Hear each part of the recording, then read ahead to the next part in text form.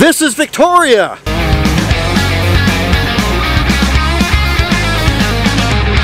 This is Vancouver Island!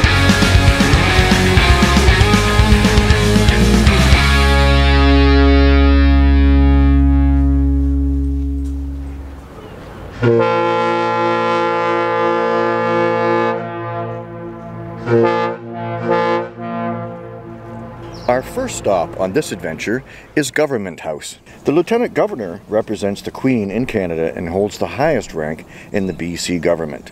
And each province has its own Lieutenant Governor.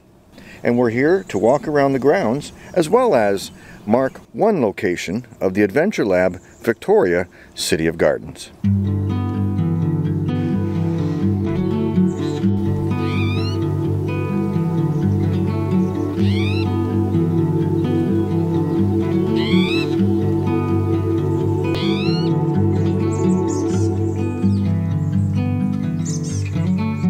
The gardens here at Government House are beautiful.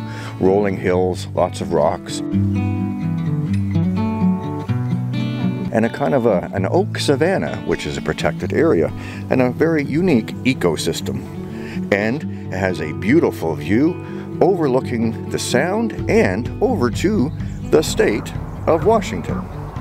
The climate is so unique here and so mild, it could even support the growing of palm trees.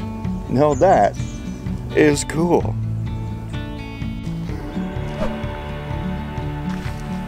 As we continue our tour, we're here at Anderson Hills with a beautiful overlook with Washington State in the distance.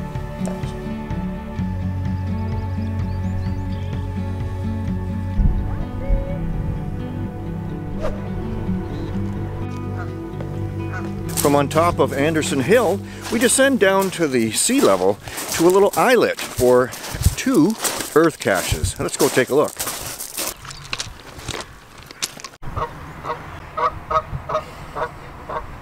We have some loud Canadians just off the screen here, putting in their 2 cents worth. But we got the answers to this earth cache, which is about a tombolo. And a tombolo is a narrow spit of land that joins a little islet just offshore, where I'm sitting now, enjoying the view.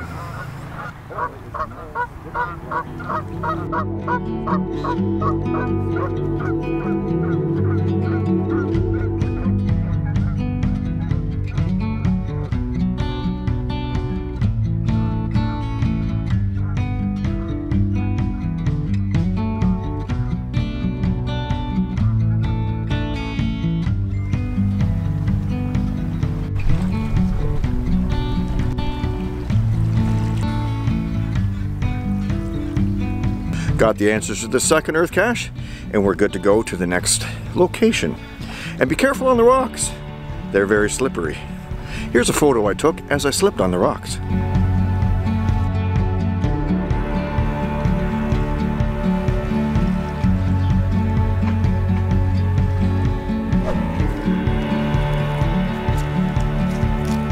So far we've done earth caches, virtual caches, and adventure labs. But we have yet to find one with a physical location.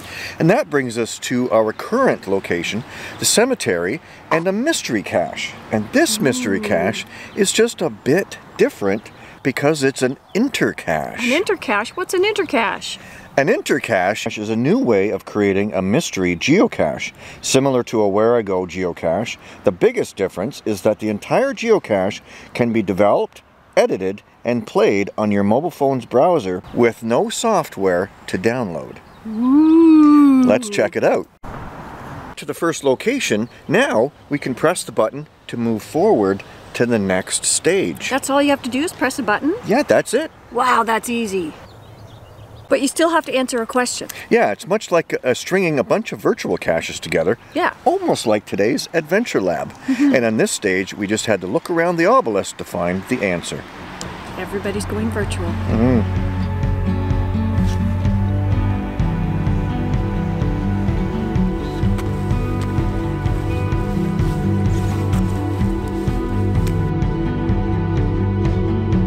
Our next destination takes us to the gravestone of Billy Barker.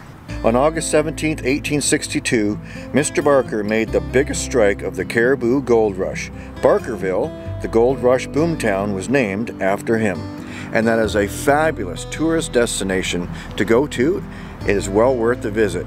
Check out Barkerville.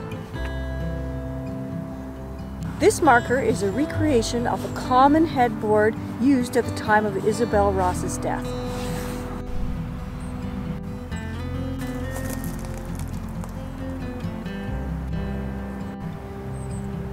One of the most famous grave sites here at the cemetery is for Emily Carr, author and noted artist.